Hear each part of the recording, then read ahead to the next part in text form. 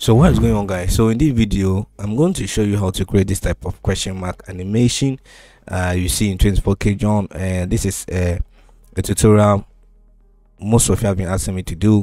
I know some of you guys know how to do this, but with this I'm going to show you an easier way to do this.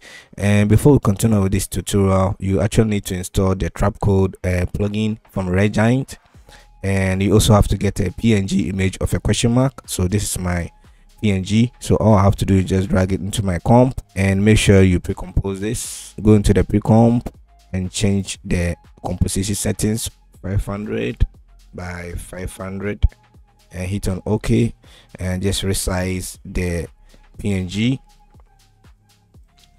And now let's go into our main comp here, and we have it here. Just turn it off. Let's rename this to Mac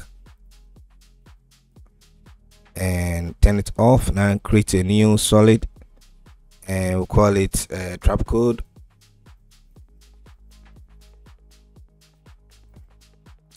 So with this, add your trap code to this. So trap code. So now this is trap code particular, and if it's your first time you are going to see this interface or this settings here, don't be scared. Go to the emitter here and just change it from point to box. So now you can see some particles here.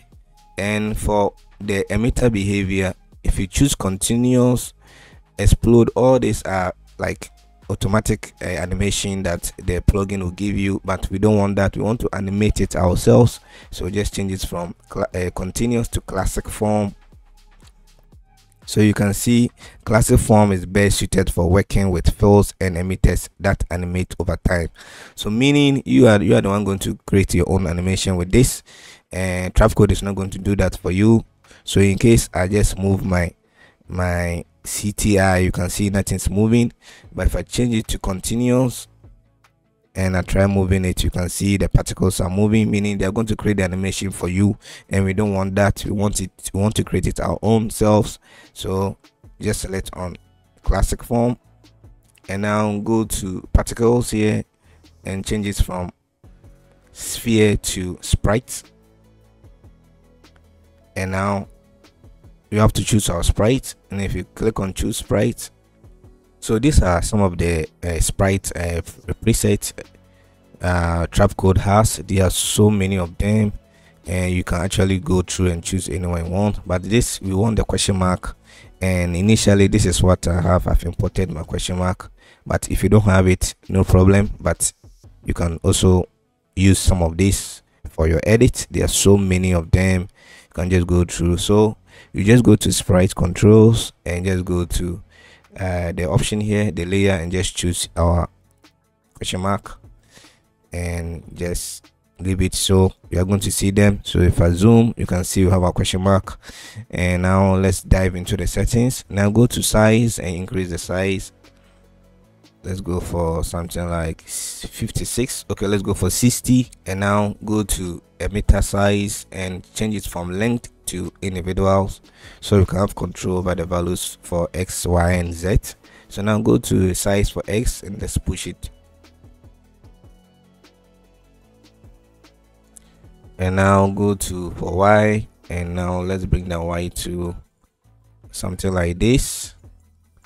And now let's go down to global controls and go to world transform and go to rendering, and make sure you bring the particle amount down just a bit. And now all you have to do now is just let's start creating animation. So go to your world transform and go to offset for Y and send it to the top. So let's send this to the top and create an animation for the Y offset, or the world offset Y. Create an animation. So create a keyframe now, hit U, so bring your keyframes, send it to the beginning, and let's go like 40 frames or 50 frames. And now reset this, and now just select your keyframes, easy ease, and go to your graph and mix a graph like this, and just apply this.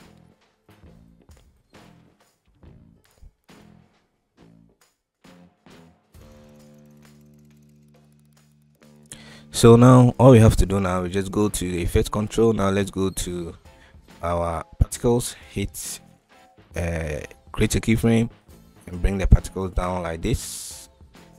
So let's go for something like 10 and hit U to reveal your keyframes, and just at the end of these keyframes then we're just going to increase it. So let's go for this and highlight your keyframes as it is. So anytime you see your particles are too much, you can just go to the particle amount and you can bring it down. So basically this is how to use the trap code to create this type of question mark animation, and this is very easy to do. So always make sure you change it from point to box. Always make sure if you want to have control over the animation, you always change it to the classic form and you just play with the sprite. So with the sprite you can also choose any other sprite you desire, but you can, this is just a question mark, so you can use any PNG image or anything. You can use it to create this type of animation. So this is the basics of how to do it. They are more in-depth on how to use the trap code, but this is just the basics. So guys, this is very easy to do. I'm going to save this project file from After Effects 2020 and above. So any one of you can download this project and just go through it, but make sure you have the Red Giant trap code installed, and all you have to do is just recompose this, add your bevel and bevel alpha, and add your drop shadow, your deep glue, and you're done. So basically this is how to create this type of question mark animation. So guys, thanks for watching, and I'm going to see you in my next tutorial. Peace.